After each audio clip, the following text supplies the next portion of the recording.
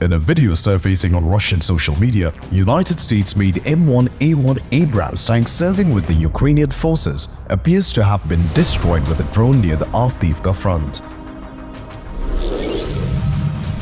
Initially identified as a German Leopard, the tank was later confirmed to be a US-made M1A1 Abrams.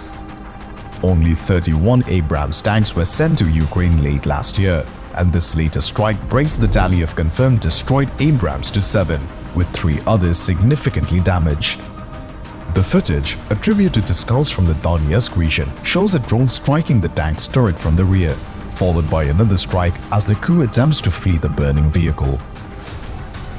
This incident comes just days after the Russian Defense Ministry released footage of another Abrams tank and a Bradley infantry fighting vehicle being destroyed near Avdeevka.